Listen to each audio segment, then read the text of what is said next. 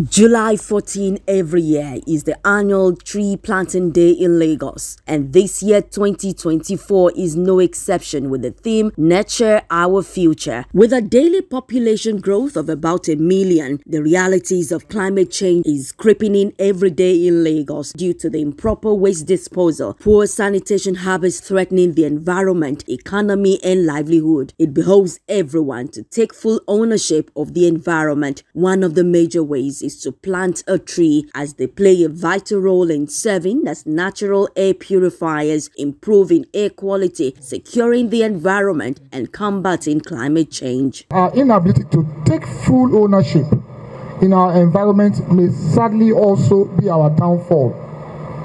It is therefore a matter of urgency for us to develop a better environmental habit and teach our children by showing them good examples of responsible living in our communities.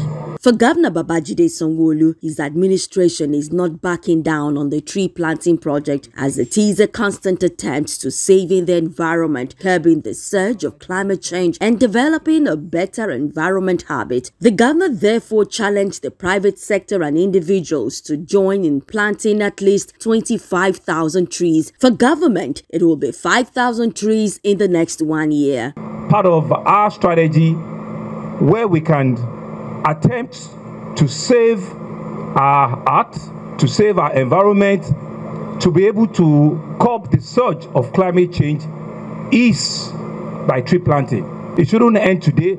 It should be almost a daily, weekly and a monthly activity so that we can achieve the numbers of trees that we believe we should be planting. We can watch over them and we can see these trees, being grown in different parts of our city. And I believe that the city is not overbuilt, that they still cannot receive 25,000, 50,000 trees in the next 1 year.